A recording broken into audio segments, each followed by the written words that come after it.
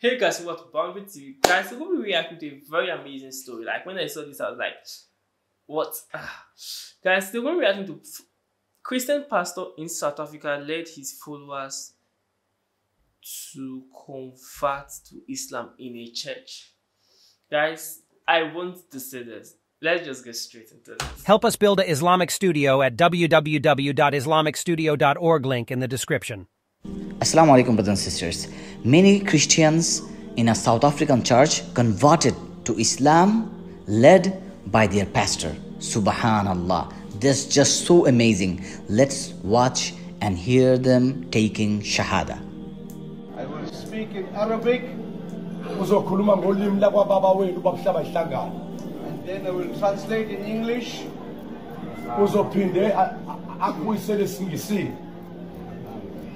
And you will translate it in Zulu.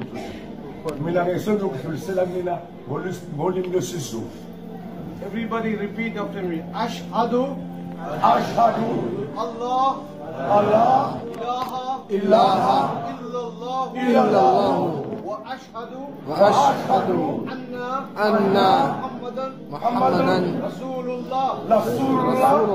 I bear witness. There's none worthy of worship. Except Allah. And Muhammad is his final messenger. Allahu Akbar. My brothers and sisters, you have watched that many people, many Christians, they have accepted Islam inside their church and it was led by their pastor. Subhanallah. In many different parts of the world, people are coming to Islam in mass numbers. From Asia to Europe to Africa, Islam became the fastest growing religion.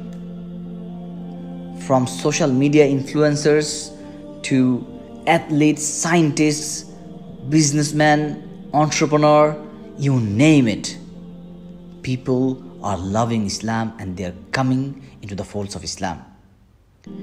We have to do a lot of istighfar. We have to thank Allah subhanahu wa ta'ala and we have to take responsibility to spread this beautiful message of this deen across the globe.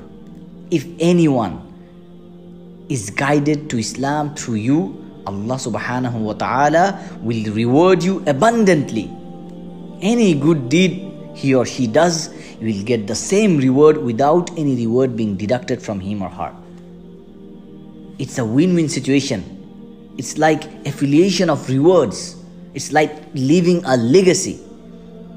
So my brothers and sisters, let's strive hard to take this responsibility of da'wah to call people towards Islam.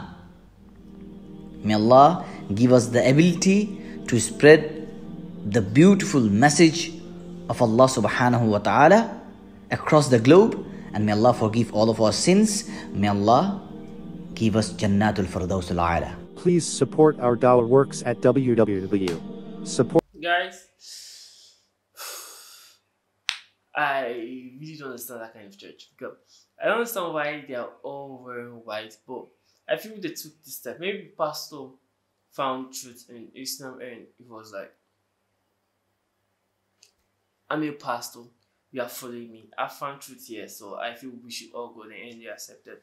But I like the fact that that's what they wanted to do and they went for it. I believe that everyone will go for what they see makes sense. And if you believe without any doubts that this is the right way to go, I feel we go for it. So I felt that is what happened to the pastor. But that's kind of strange. To be honest, I personally do not believe in white garment church. Like, see, Christianity is big. Like, we are many. And we have a lot of denominations. And I would say why we have a lot of denominations because some people actually practice stuff that are not meant to be practiced. Like some people actually believe in going to the river to pray. People believe in a lot, and I believe they also believe in a lot, and they feel they saw that what they believe in did not match the description of who God is, and they went for what they went for. But guys, think of it. Personally, I've seen a lot of Christians actually going to Muslim, and I've seen Muslims actually converting to Christianity. Like the pastor of, what's the name of this church? Christ Embassy. There's a church I go to. The pastor there was actually, the pastor there now is, he was a Muslim and he converted to Christian, and he is a pastor, like he's bringing people to God. And I'll say it's vice versa. Like what I have come to think, like I bet you I'm making research, like high quality research.